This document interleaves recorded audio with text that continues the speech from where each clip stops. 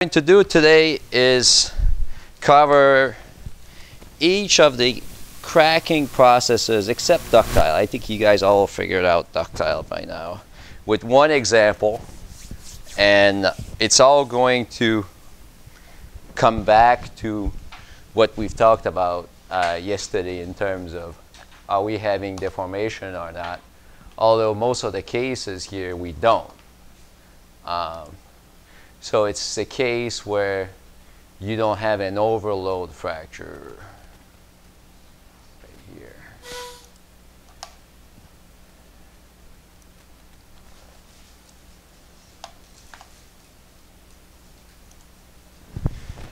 So from yesterday, if you remember, I said you want to compare the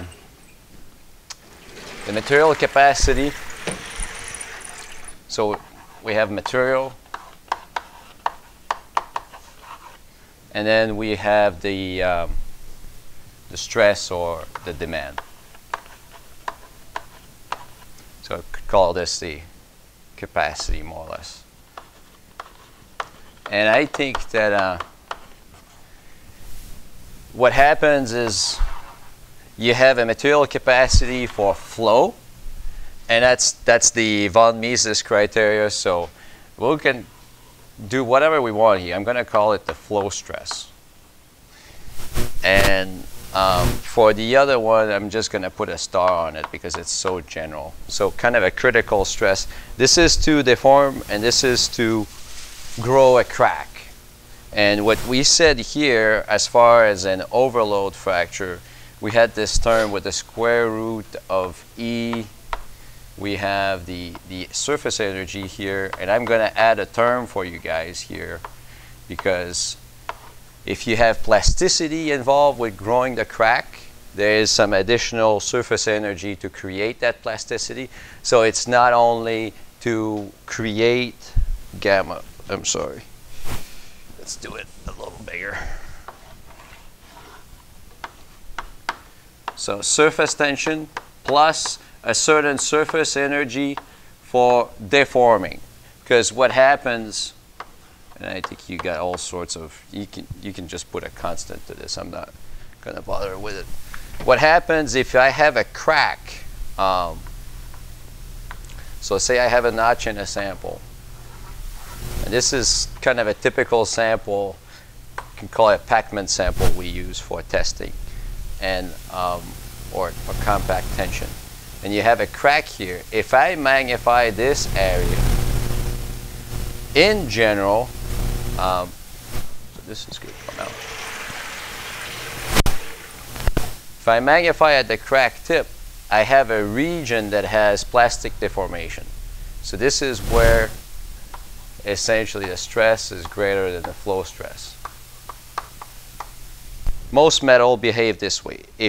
Unless you have cleavage in an overload fracture, you have this going on. So the tip of the crack is actually right here. It's very tiny. And then it's going to continue and continue.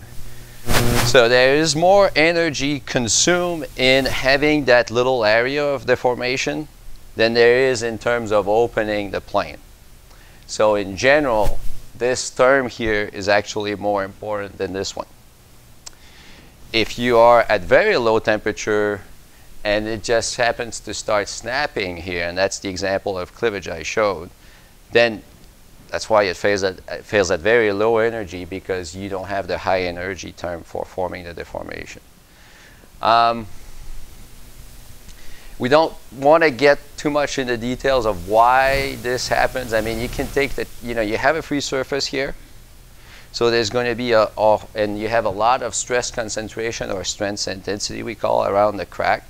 And that creates condition where locally stresses are just really high. And what the material wants to do is release it. Now,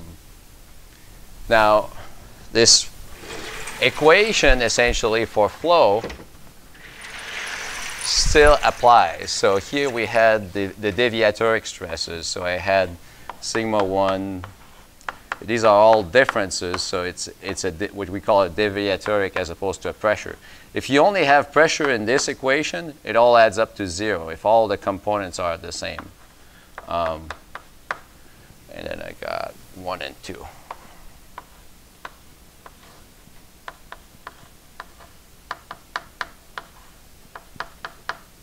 Square, and I have to throw 1/2 of all of this to the 1/2. So things get very complicated with me here. Okay, so it's just how it is. The material will take the easiest path, meaning that what happens, again, if you raise this, which is what we have more variable, it means when we have the crack, we won't get that plasticity. And that will happen if you have a high rate. Remember we talked about the dislocation movement being thermally activated. So when you speed things up and you load that crack very rapidly, your flow stress is higher. So you can have that condition where you don't have the plasticity.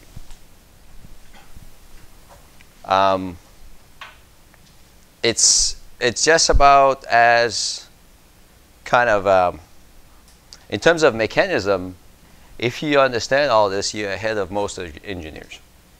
They have nobody really knows what they're looking at here and what's ductile, what's brittle. And you know, in the end, you can call a brittle fracture whatever you want. You could call it something where you don't have a neck forming, that it's just, you could put back the two pieces and they still match. But when you magnify and you see that you had this deformation here, it's essentially dumbing yourself to think that it was really brittle, so that there was plasticity essentially in forming the crack. So when we talked about the dimples, you remember I was showing you the stretch zone. These happen if you have a crack growing in the material. They happen in this zone here where you have plasticity. So as you start deforming, you start forming voids. And these are not taken into consideration in that equation. It's more of a pressure effect in terms of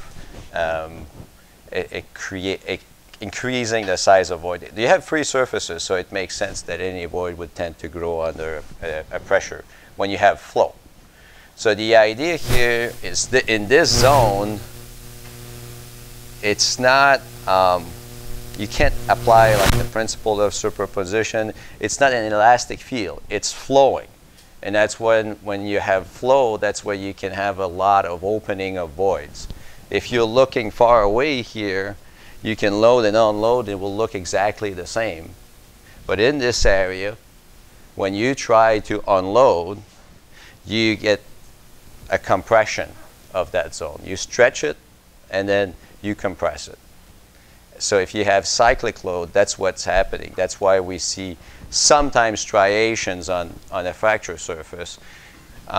When you see the beach marks on the fracture surface, if you remember yesterday, we had this big shaft, and there was this line going across. I said, well, this was the last position, more or less, of where the crack was before the overload. So what happened here is this front was deforming.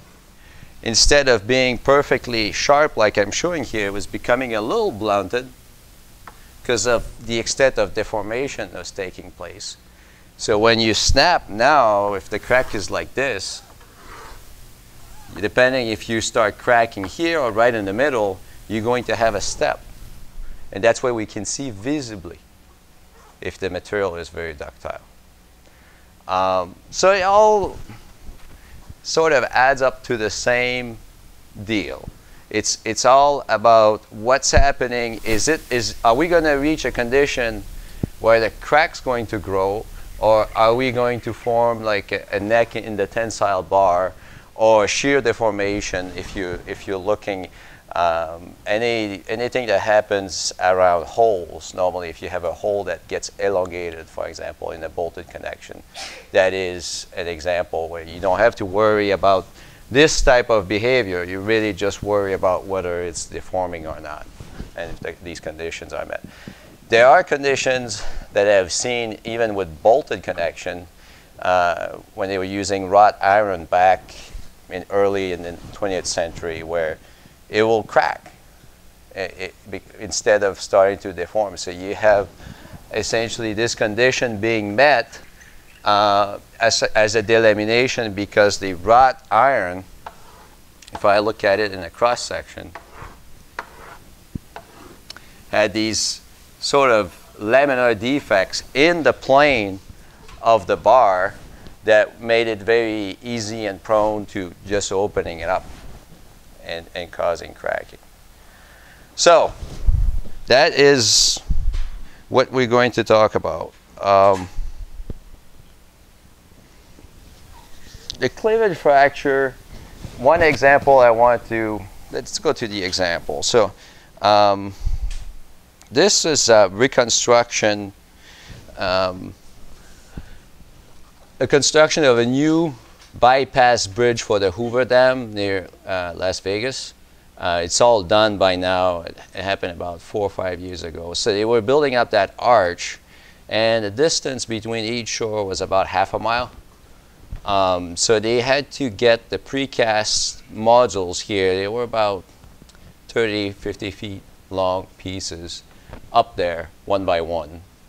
And the best way to do it was to have this cable crane that you can see the 2 towers on this side, 2 towers on this side.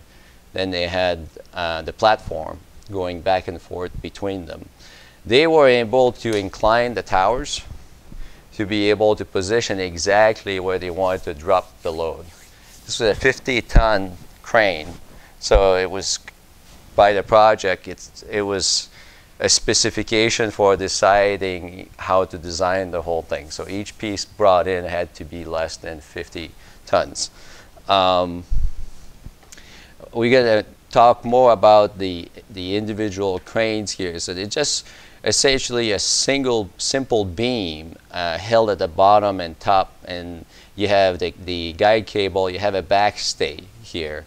So what happened is one crane crumble, this one, sort of in the middle of it, because you can see this is the lower portion, and then you have the central portion, and the head is going the other way. So out of 4 of these towers making up that cable crane, one crumble, and then the others just started to move very rapidly. This was a high wind situation. Nobody was hurt, thankfully. And when one of those beams on the backstay, and I didn't have time to pull the image, but I may as well show it to you. It's as good. The beam, well, I'll make it almost to scale. So the beam just looked about like this.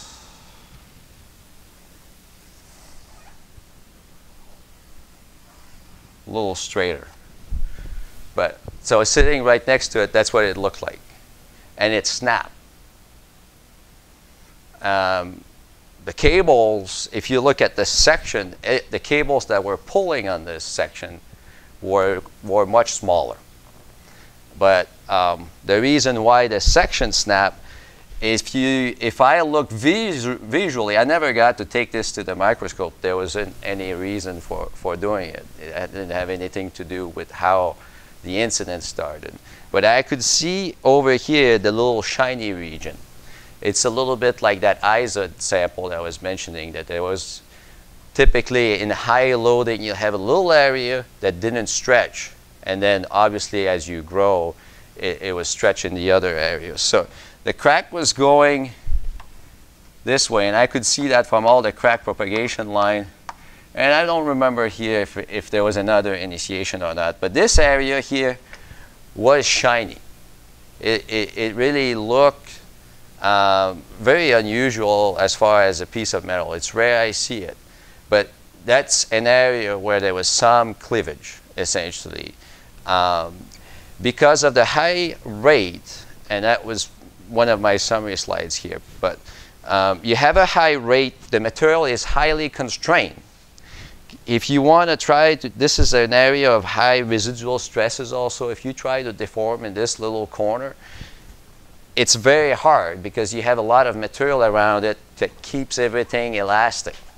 So there's a higher tensile pressure as you load this up.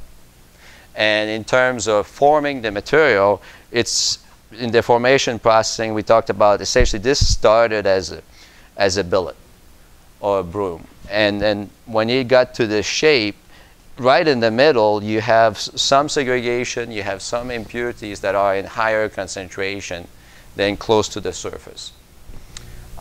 It was where the solidification terminated, back in the mill. So it doesn't. I told you it doesn't happen very often nowadays, but that's an example from 2-3 years ago on a large structure. It used to happen in ships and bridges, and we could go through an encyclopedia of all the disasters, maybe 70, 80 years ago. A lot of them happened in Quebec, actually. I don't, it was colder, not because we were not up to speed, But so we had to. One bridge came down 2 or 3 times. There were other issues. So that's always what the problem is when you have a collapse. If you don't have the knowledge to recognize some of the issues with the material, people blame it on the design. Then you change the design, make it bigger. Well, if it's not ductile, it's still going to break in cold weather, and that's what happened. So I think that's the story for embrittlement. You have to be, you have to acknowledge it. If you have, and some materials won't have a whole lot of high velocity ductility at ambient temperature. If you liquid at even magnesium at high rate is more sensitive than aluminum because it's not a face-centered cubic structure. So some of the things you really don't have to worry about a wrought aluminum product. When you go to a cast aluminum, people do impact testing on it. It's part of some spec requirements because you all of a sudden you have a different microstructure and you're more prone to reduced ductility, essentially. So if we go back to what I was saying here, you have an effect of grain size if you're going to have a brittle fracture. And the best way to think of it is crack starts from somewhere, typically from a surface or from an inclusion. One way you could possibly stop a short crack is at the first grain boundary. If the first grain boundary is close, you're still fairly small in terms of your initial crack. And it may stop there because then all of a sudden it needs to turn into 12 or 15 cracks to match the other crystal orientation. And that's what we were looking at yesterday on some of these images. So we were looking at here. When it switched from where the arrow is, it's all a clean cut. So it's going along one crystallographic plane. And then it turns into another grain from here to here. That's a small grain, and it only had maybe 5 river lines or so. And then when it came to the next grain, it had a lot of river lines, maybe 15 here. So that's a way in practice, if you have a smooth part, that's the way that you can arrest a small crack. And that's why fine grains are good for fracture toughness. They're also good for strengthening, but that's not something that we really covered too much in this class. Any question on that brittle behavior? It's atomistic. It's really a separation of planes. We don't have much contribution from that plastic term here, except at the river lines between adjacent cracks. Embrittlement. I mentioned it yesterday, and I showed you this image. Well, now it's going between the grains. Um, there are multiple ways that you can embrittle steel, for example. We have more knowledge with steel because of all the applications. The main idea is segregation. So it's essentially the contamination of the grain boundaries with elements that don't fit very well in the grains themselves, in the lattice, but because of the larger opening in the grain boundary, they can populate that area, and they just reduce the surface energy. So it's easier to separate that bond. You have phosphorus that's very notorious for doing that. You have hydrogen that will do it, but hydrogen is very diffused rapidly. So one of the aspects of hydrogen is if you have stresses, it will move to that stress zone because there's a little more, if there's tension, there's more opening in the lattice to fit the small atoms. You can have liquid metal embrittlement, which every once in a while in construction comes in as a potential issue.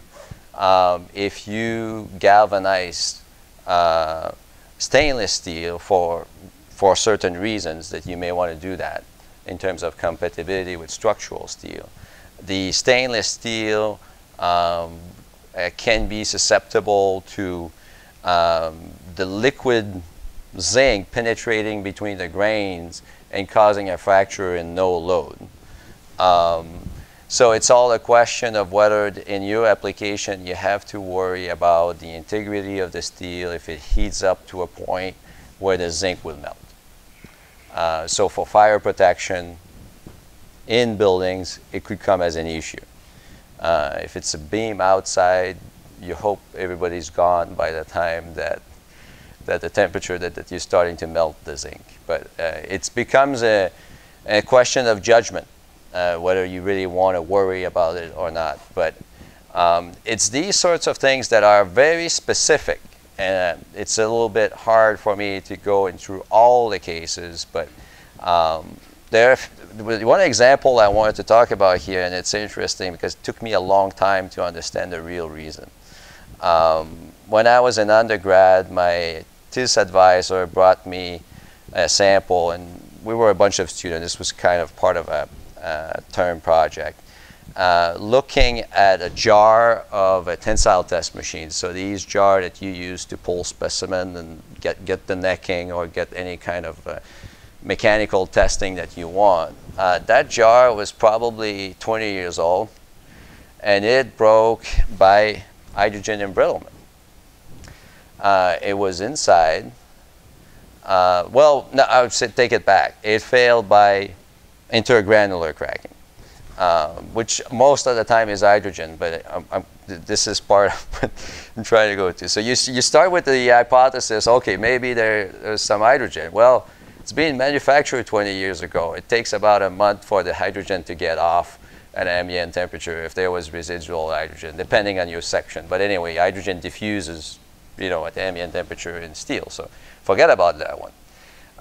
It doesn't have any zinc on it that will create a corrosion that will generate new hydrogen. It was inside. So what's going on? And the end story was, it was an alloy steel, so it had some chromium and nickel. It was kind of an alloy you use for landing gears. The only few types of steel that you can use on an aircraft on landing gears, 4340 or 4330 type of alloy. And I bet that at some point there's a grad student that used it in an environmental chamber and heated up.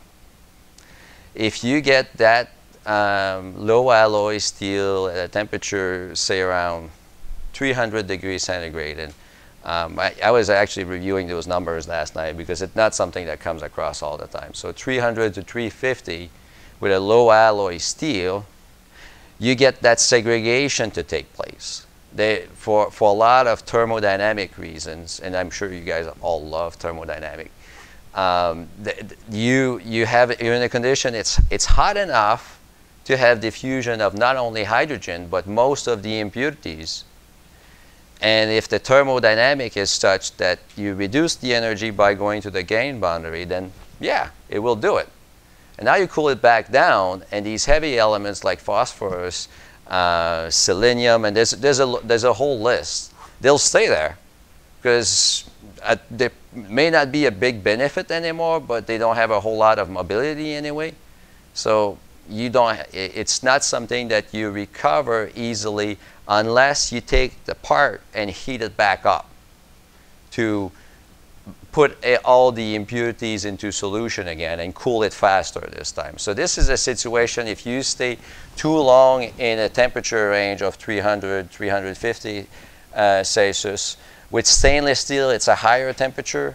When we talk about sensitization of stainless steel in the 600 degree temperature range, one of the things that can happen there is you can form chromium carbides in the grain boundaries. And that just creates a depletion. It's really bad for the corrosion resistance. So I guess the idea is we have our basic phenomena here. And when I said the material will always go for the lowest energy is when I talk about all these exceptions. It doesn't mean that if you didn't have this way to break with less energy, it will break the way it will normally do it. But in this situation, if you have the segregation, it's easier to go along the grain boundaries at that point. Yes? Just a quick question on that. So when you're saying these impurities kind of move to the grain boundaries, they're impurities that are already in the metal. It's not impurities that are diffusing from the atmosphere. Yeah, so as far as the impurity, just for the tape, the question was, are they coming from the exterior or are they already in the material? For this type of bulk behavior, normally it's already in the metal. When we talk about cracking and hydrogen-induced cracking, it will come from the environment. It will come from the surface into the crack. So the crack here can be a very good supply of impurities like hydrogen for a reaction. And liquid zinc will also go right through it, through the crack. It won't really penetrate at a significant rate through the grains. It will really come in from the surface. All right. So that was exactly where we were going about stress corrosion cracking. It's very common with aluminum alloys. If you look at a fuselage on an aircraft, if it's been an area where you have a lot of sea salt, you're going to have more maintenance on it because you make it the same way regardless of whether it's going to be used in Arizona all the time or by the coast. But by the coast, even though you put protection, eventually your coatings are going to fail near the rivets, and you have some infiltration of chlorides, and you can have what we call stress corrosion cracking. What happens there is we know aluminum forms this protective oxide. So if I go and magnify the crack one more time here, so we have the metal, and we'll make it blunted because that's what it is with aluminum. It's most of the time it's ductile. And you have this tiny layer that's the protective oxide. So what happens is there's typically a stop and go process with this oxide because it will form, and at the beginning when it's really thin, it will sort of follow the material flowing around it until the point where eventually it cracks right here, and then all of a sudden you advance with your crack and you're going to start forming it again. It's a stop and go process at the crack tip, and it happens mostly in aluminum alloys and stainless steel because you're breaking that protective layer. One thing that is interesting with stress corrosion cracking, sometimes You know, as the crack gets deeper, normally your crack growth rate goes faster. You just have more, you know, that A term here, you have more energy. So if the crack gets longer, you need less stress to grow the crack. So you get in a condition where the rate is mostly controlled by all the chemistry that's going on at your crack tip, as long as you have enough stress. So you still need to have some plasticity to create that continuous breakage and the reformation of the protective oxide. The example I have here is with stainless steel. It was a big rotor for a power plant, kind of a big bar that was all around, and they had a bunch of reinforcing structure with welds. So it started at a weld. So we're looking at a cross section that was the fracture, and this is the initiation area, and again you can see main crack propagation line pointing to this area here, and I could see even more precisely right around here. And you see a few crack arrest lines. There's one right here, there's one down there, and then it failed. There was really nothing left. Looking at it in the initiation area, there were a lot of impurities here that I could only relate them to the original weld. So it started in the weld. But it didn't stop. You know, sometimes you'll have some issues in the weld and then it will stop if the load is very low. And the reason it didn't stop is there was enough chlorides to have that reaction going on. And the reason why this image looks so intricate is the way this cracking takes place. Lots of times it involves shear deformation. So you're going to come and essentially have a jagged pattern. It's not always going to go straight, and it will be preferential to a certain orientation in the crystal. So it typically goes through the grains, but with a special sequence. And so when you see this on a fracture, as you can probably tell, it's different from our dimples. It's different from our cleavage lines. It's not intergranular, so it's another form of slow cracking. And it could be related to dehydrogen. It could be related to stress corrosion cracking, but essentially it's a very slow process that takes place because of a combination of stresses.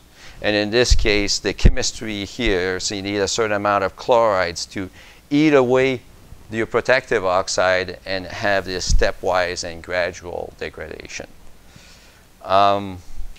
It happens a lot.